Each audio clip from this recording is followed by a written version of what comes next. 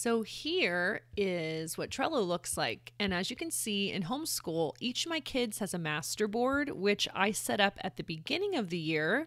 So if you want to take a look at 10th grade, it looks like this. And I basically lay out weekly tasks, Monday, Tuesday, Wednesday, Thursday, Friday. And this is like the general plan for the year. Now, week to week, all I do for my kids is I go in here to the menu and I copy the board. And then once I copy it, I put their name and the date that it's good for, like the week. And then once that's there, you can find it on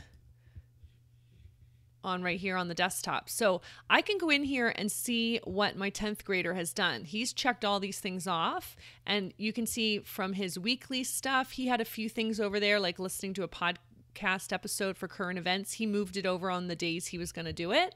And so I can quickly see if he's keeping up with his schoolwork.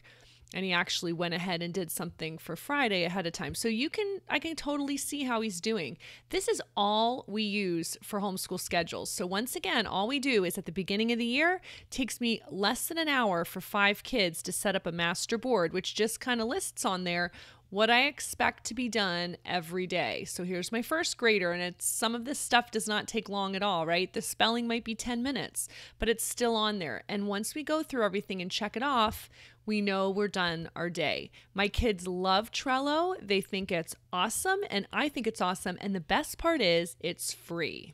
So if you want to find out more about how to use Trello in your homeschool, you can go to 4onemore.com/Trello, and I will show you all my tips.